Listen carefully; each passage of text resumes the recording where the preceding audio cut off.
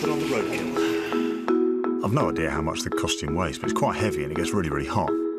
But they've already thought out the problems. They know what's going on. The heads are air-cooled, and then with the body, we basically have a sort of waistcoat with rubber tubing running all through it. So basically, we pump cool water around Martin's body. And because we've made this enormous suit, we've had to make chairs for him to sit on, which are like great big giant director's chairs. Oh, I love this chair. We have to make sure that pathways are clear, that he can get through doorways.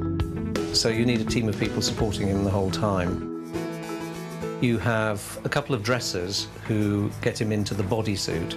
It's very elegant. You have an animatronic engineer who connects up all the wiring and the electronics and then operates the radio control, which moves the eyes, moves the mouth. It's known as Team Hagrid, and I've been working with these guys now for 10 years, and you make very, very strong friendships. They're a great group. Yes, thank you.